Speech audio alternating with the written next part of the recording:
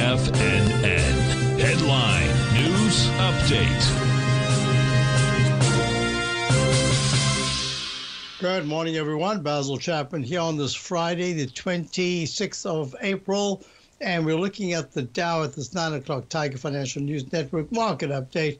The futures are up 54 at 38,343. That 9-period moving average is still negative, not above the 14-period moving average. So we're going to monitor this really closely.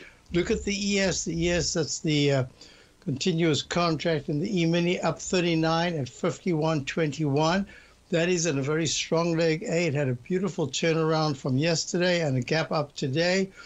We're going to see if that can last. I do have a Chapman wave trend gauge reading, which says that it was very low. So it says that there should be a negative Dow at some point this morning and then try to get back to a rally phase. We'll see if that's going to work out. Look at the QQQs. This is let me go to the NQ. This is the futures. The NASDAQ E-mini 100 continuous contract is up 175 at 17,744, making a fractional higher high than yesterday. I just better check that. I said it. I better check it because that's going to be important because this continues at leg A.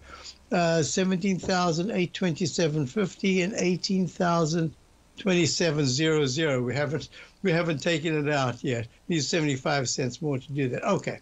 Looking at the RTY, that's the Russell 2000, up 9.90 at 2003.10. Excuse me. Yeah. And we want to get to gold, which was up earlier on. It's still up. It's up 16 at 2,359.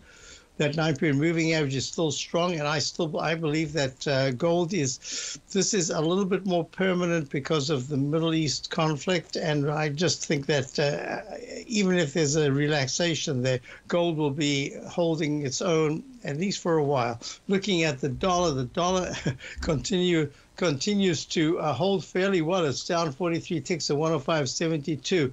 It's starting to weaken a little bit, but so far it's looking good. Crude oil, up 65 cents at 84.22. Is it going to keep moving higher? So far, all the technicals are holding very well. And let's go to bonds because there's another inflation report today. Oh, they're up 130 seconds. That's a good sign. First time it's green a little bit. I'll be back to Tommy's show, the market kickoff. See you in a few minutes.